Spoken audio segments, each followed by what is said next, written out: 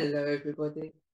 I'm Wayne Francis, and welcome to A Word of Hope and Encouragement with Pastor Maureen.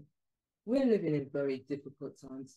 Times are hard to cope with, hard to bear, but the Word of God is full of hope and encouragement, and that's what I want to share with you in these podcasts. So the topic we're going to look at today is turning your wilderness into a pool of water. Please turn your Bibles with me to Isaiah chapter 41, and we're looking at verses 14 to 20 from the New King James Version. The poor and needy are seeking water when there is none. Their tongues are parched with thirst. I, the Lord, will answer them. I, the God of Israel, will not forsake them. I will open rivers in the bare heights and fountains in the midst of the valleys. I will make the wilderness a pool of water and the dry land springs of water. I will plant in the wilderness the cedar, the acacia, the myrtle, and the wild olive. I will set the cypress in the desert, the plane tree and the pine tree together, that men may see and know and consider and understand together that the hand of the Lord has done this, that the Holy One of Israel has created it. Let's look at this passage from the Passion Translation. I, Yahweh, will respond to the cry of the poor and needy, when they are thirsty and their tongues are parched with thirst, when they seek a drink of water, but there is none. I, the God of Israel, will not abandon them. I will open up refreshing streams on the barren hills and the springing fountains in the valley. I will make the desert a pleasant pool, and the dry land springs of water. I will plant in the treeless desert cedars and acacia, myrtle and olive tree. I will set in the wilderness evergreens, together with many elm and cypress. Everyone will see and know that I, Yahweh, with my mighty hand, have done this. They will consider and comprehend that the Holy One of Israel has created it. What a beautiful passage of scripture. Let's go into the background of this passage. The children of Israel had fallen into idolatry, and despite the warnings God had given to his prophets over many years, they failed to turn away from their sin and thus receive the judgment that was prophesied. You know, God oftentimes gives us all kinds of warning that if we don't do the right thing, then there's a judgment, something's going to happen. That's what we see in the Bible. But God is long-suffering, and oftentimes he doesn't carry out those judgments straight away. He gives people plenty of time to repent, and that's what happened with the children of Israel. So over many, many years, he was giving them prophecies that they should turn away from their wicked ways, they should turn back to him. But the children of Israel, they just did not listen. And, you know, there comes a time with God that there's a cup of iniquity. And when that cup of iniquity is full, that's when judgments came. And that time came for the children of Israel. He removed the Nebuchadnezzar, king of Babylon, invaded Jerusalem in 596 BC, leaving the land desolate. He removed all the treasures from the temple of the Lord and the royal palace and carried all the officers, the skilled workers, and the nobility away captive, leaving only the poorest people behind. The captivity lasted for 70 years. During this time, the Jews were in despair, feeling abandoned by God. However, God had not abandoned them. He sent them promises of restoration through his prophets, some of whom were also in captivity. And this passage is an example of this. Let's unpack these verses. Divine provision. These verses emphasize God's ability to provide abundantly for his people, even in the most desolate circumstances. Water, which is a critical necessity in the arid Near Eastern environment, symbolizes life and sustenance. The imagery of rivers, springs, and pools indicates God's miraculous provision. Transformation of the land. The transformation of deserts and barren heights into fertile and lush landscapes symbolizes not only physical restoration, but also spiritual renewal. The mention of various trees, cedar, acacia, myrtle, olive, juniper, fir, and cypress, underscores the completeness and diversity of this restoration. Isn't that wonderful? God's faithfulness and power. The passage reassures the exiled community that God has not abandoned them.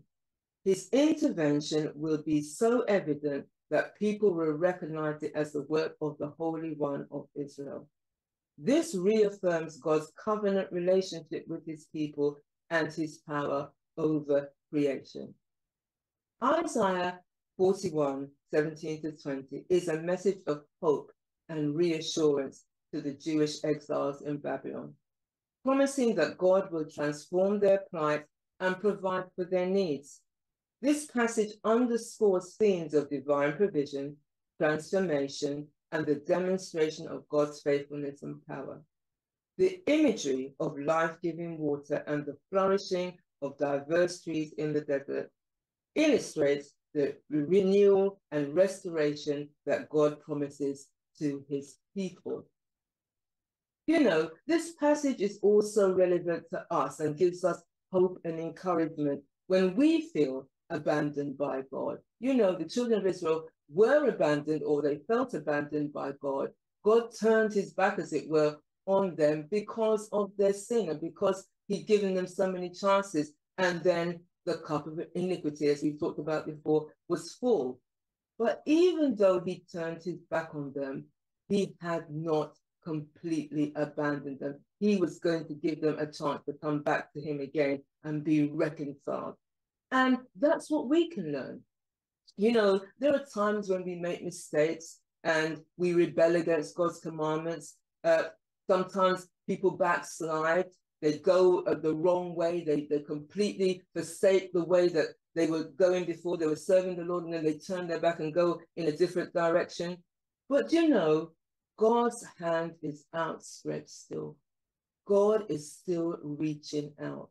He will still reach out to us in the midst of difficult circumstances. And even when we have done wrong, even when we've sinned, he will have mercy and pardon, because he loves us and he wants to be back in the right relationship with us. So that's an encouragement. I want to encourage those of you who are in that kind of a situation where you've turned your back on God, but God wants to bring you back again. There are other reasons why people feel desolate. It could be because of circumstances of life that have gone pear-shaped, leaving people feeling dry and parched. You know, there are some terrible circumstances that people go through. Sometimes it's a bereavement. You know, that can make you feel dry and parched. It can make you feel like you're in a wilderness. You've lost somebody that was very, very dear to you. It could be your mother, your father. It could be a spouse. It could be a sibling, a very dear friend. You know, something could happen that can really have a very devastating effect upon your life, making you feel in the wilderness. You don't know where you are. You know, your life has been completely devastated. But this passage is saying to us that if you happen to be in a situation like that, God can turn your wilderness into a pool of water. He can replenish you again, because that God is so good at doing wonderful things like that, turning things around. He's a God of restoration. Praise the holy name of the Lord. Glory be to God. And I want to say that, you know, even though the children of Israel went through that terrible time, 70 years in the wilderness, feeling so desolate, feeling so badly, so abandoned by God, their land was turned into trash, as it were, and it was in such a bad state. Do you know that the promise that God made them, that he would turn the wilderness into a pool of water, it came to pass? Many years later, Cyrus, king of Persia, became emperor and allowed the Jews to return to their land and rebuild it. And now the land of Israel is blossoming, just as God said. It's a miracle how that land has turned out. God has really given them some very creative ideas about how to turn a wilderness into a Garden of Eden. And that's what I want to say to you again. We can be reassured that God will keep every promise that he makes to us. He's a God of wonderful promise keeping. He's a promise keeping God. And we can be assured that he will deliver on his promises. He wants to bless us. He wants to give us an imagery of good things happening. That's what he gave to the children of Israel here, that while they were in that captivity, he was telling them about the wonderful things that they could look forward to. He was giving them an imagery of better times to come. And he wants to do that for each and every one of us. So I want to say to you that if you're going through a difficult time right now, better days are coming. Lift your head up. Look up. God is going to do something remarkable for you. He wants you to use your imagination and just to see yourself in better circumstances, because it's going to come to pass.